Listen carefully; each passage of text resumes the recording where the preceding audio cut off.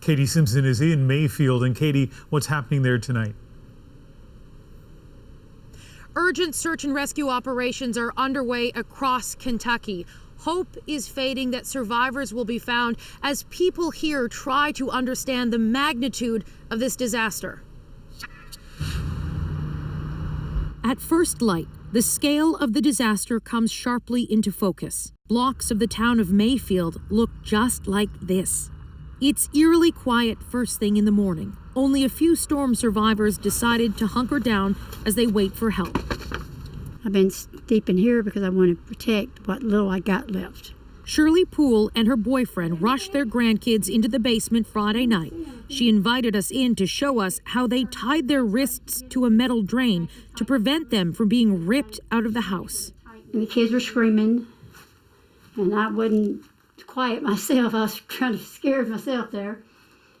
And then all of a sudden the basement started shaking and little stuff started coming down, and it just sounded like it's just the horriblest thing I ever heard in my life.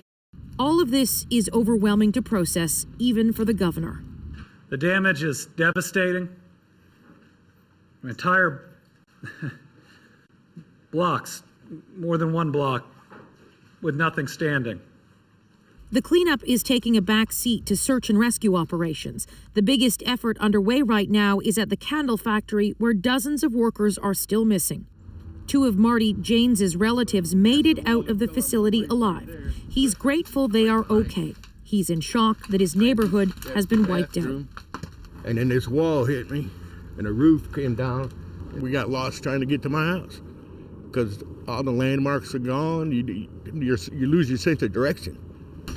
Marty spent his day looking through the rubble of his home, searching for his prescription heart medication and one of his dogs.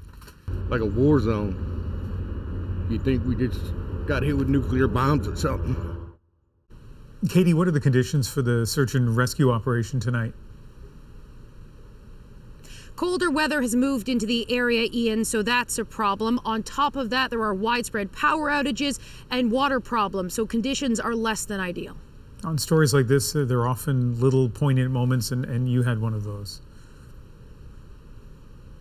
You know, we were near the candle factory today, and as soon as we got out of the car, you could smell scented candles. It's a reminder that this factory had such a huge presence in this community, and it's just another reminder of what was lost here in this weather system.